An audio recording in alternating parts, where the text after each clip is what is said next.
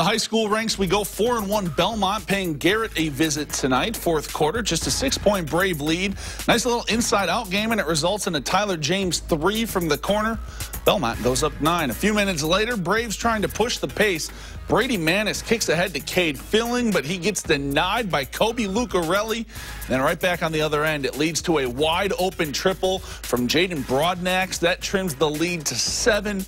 That'd be about as close as the Railroaders would get the rest of the night. Filling not going to be denied this time. The hoop and harm, team high 15 for him.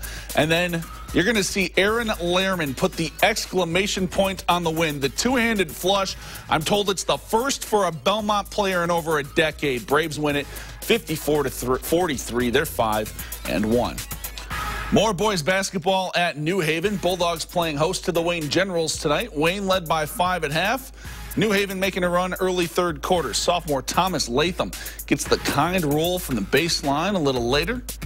Off the miss, Bulldogs, they're out and running. Jamar Hutchins, coast to coast for the deuce. That bucket gives New Haven a 1-point lead late in the third. But Wayne, they have a counterpunch, and it comes in the form of big Darius Alexander. Good luck keeping that man off the glass. And then you're going to see Cam Starks, the behind-the-back crossover, gets all the way to the cup for 2 more. Good one at Armstrong Arena tonight, but it's the Generals who prevail 57-55.